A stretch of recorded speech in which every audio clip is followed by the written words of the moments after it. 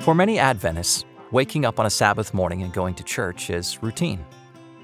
It's something we do every week.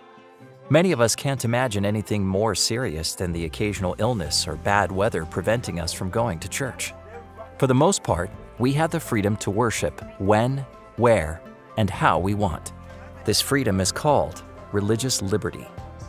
Religious freedom, or sometimes called in the international community freedom of religion or belief, is part of a cluster of values that the international community has identified as necessary for human flourishing, for peaceful coexistence, and also for societal prosperity. Religious freedom has its root in God.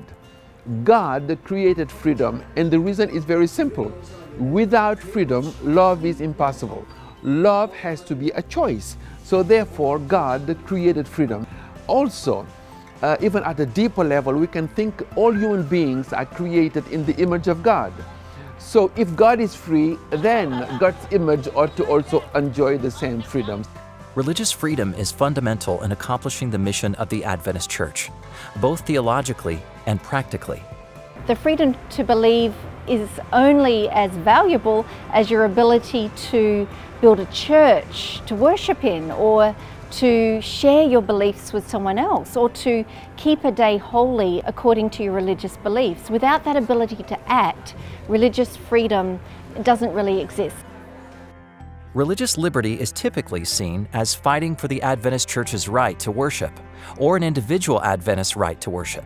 But at the Office of Public Affairs and Religious Liberty, or PARL, at the World Church Headquarters, Adventists take religious liberty one step further.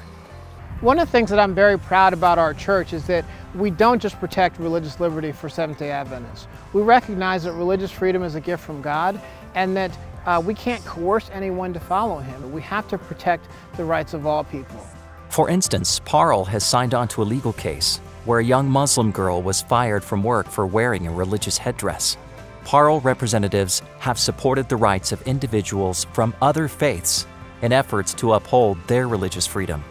What PARL advocates is an essential right God intended for every human being.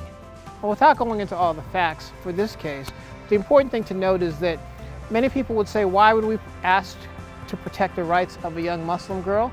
It's because those similar rights in the workplace are the same things that we as Adventists require when we want to get Sabbath accommodation. And so that's why sometimes in explaining it to people, it's important for them to understand that religious freedom for all is important, and without it for all, we can't get it for ourselves either.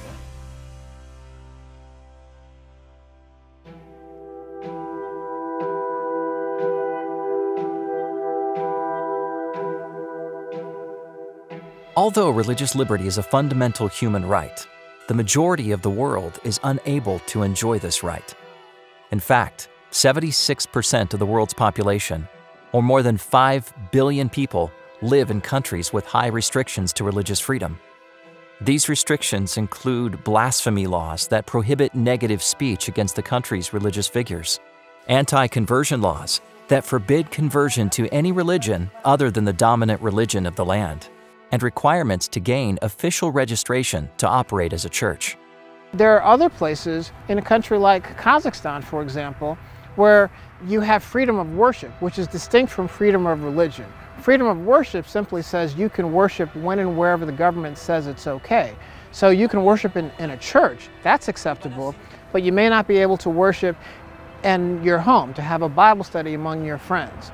So there's a difference between worshiping where the government permits you to worship and having true religious freedom, allowing you to share your faith whenever and whenever you choose. There's also the issue of social hostility. This is just where there is a lack of understanding of religious minorities. There may be a dominant religion in a country, such as a country in the Middle East that's predominantly Islamic, or countries which are predominantly Orthodox Christian. A religious minority comes in, and it can be very isolating to live in a society where you are the minority and many of your habits and activities make you different. This is a topic of concern, because not enjoying religious freedom goes even deeper than just not enjoying a right. Religious freedom is linked to what makes us human, our conscience. And if a person cannot function according to the dictates of his or her conscience, it is as if that person lives beneath the dignity of his or her humanity. So basically, you deprive people of their religious liberty, it is like depriving them of their humanity. Parle responds to cases of religious persecution by visiting governments, lodging official complaints, and raising the issue in context in the United Nations. Essentially, Parle's primary work is to build good relationships with civic and religious leaders. Some people would say, why do we need to interact with government officials? And one of the catchphrases that we've adopted is you need to make friends before you need friends. And so oftentimes we need government help when we're advocating for Seventh-day Adventist Church. We may have lost our legal right to exist. We may have Sabbath accommodation issues. We may have other workplace disputes. And so part of it is being a good neighbor. People need to know us first before they will be able to understand our faith. If Adventists make a good impression on a local leader, this will positively affect the entire community or even a nation. This is how many mission paths are opened. Positive relationships between the Adventist Church and civic or other religious leaders promotes mission work behind the scenes. For example, before coming to the General Conference, Nelu Bercha, Associate Director of Parle, worked in Romania promoting religious liberty in local schools and other areas of the community.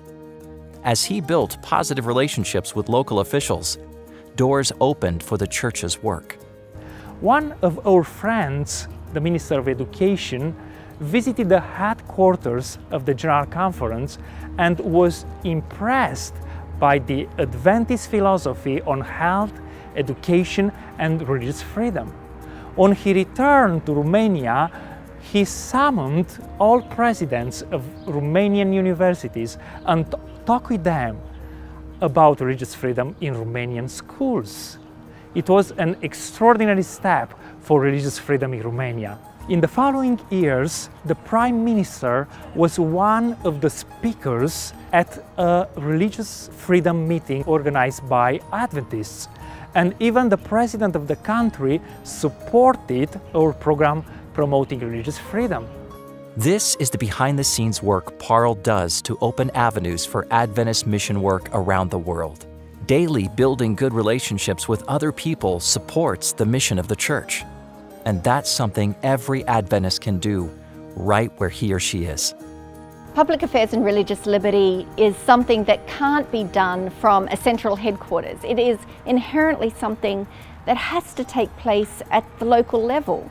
It is individual church members building good relationships with people in their community, whether it's attending community events, making friends with your civic leaders, your mayor, your local council. These are all things that have to happen on a one-to-one basis. If you see something, say something. Don't hesitate to write a letter, send an email, call your representative. Be a voice for freedom. And some people may say, I'm one person, I'm one voice, can I make a difference? The thing to remember is we're not called to be successful, we're called simply to be faithful. Religious freedom, and this is key, is a lifestyle. I invite every Seventh-day Adventist to be seen, not just in the public arena, but by everyone as kind people, gentle people, respectful of people's dignity. Please consider how you can promote religious liberty by building good relationships with others in your community. And please pray for the efforts of the church in fighting for religious freedom in places where such freedom is limited. Thank you for supporting the mission of the church.